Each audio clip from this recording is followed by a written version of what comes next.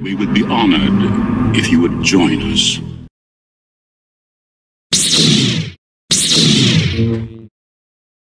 Hey Star Wars fans, this is day 14 of The Phantom Maynace, the month celebrating the 25th anniversary of The Phantom Menace. So I'm looking at these young reader books by Scholastic, the episode 1 journals. These were 3 books that were telling the story of The Phantom Menace from the characters' perspectives. These 2 I only picked up within the last probably 5 to 10 years. This one I've had since I was a kid. I don't even know if I may have written inside it. I did. I used to put my name in all the books. There it is. So yeah, this was a very interesting sort of period. But yeah, basically, like I said, it told the story from the character's perspective, like a bit of a POV. But yeah, as you can see, very much aimed for a younger reader, but yeah, definitely something I like having in the collection.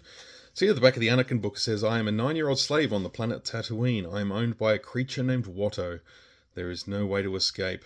Then one day a Jedi appears. He says I am to be a Jedi too, but I must prove myself. First, I must survive. My name is Anakin Skywalker. This is my story.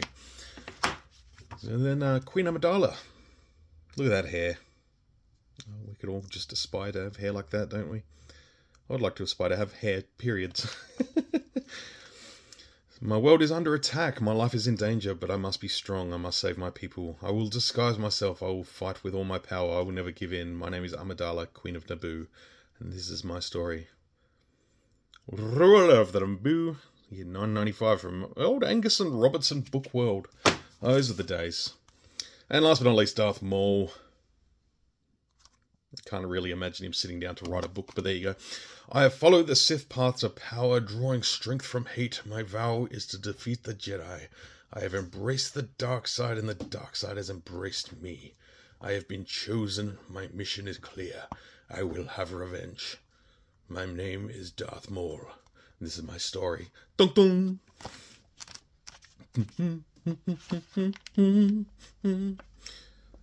So yeah, I have no idea what happens here, but looks like he has a bit of a run-in with some Tusken Raiders.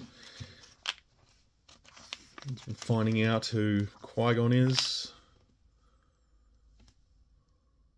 I will destroy you, Qui-Gon Jinn. I will see the shock in your eyes when I run you through, Qui-Gon Jinn. I will stand over your dead body in triumph, Qui-Gon Jinn. Because of you, I have failed my master. You will pay. There you go. And now my enemy has a name. So yeah, Star Wars Episode 1 journals. I don't know why this one feels so light. This one's like that's a much better paper. Look at that, it's all nice and printed.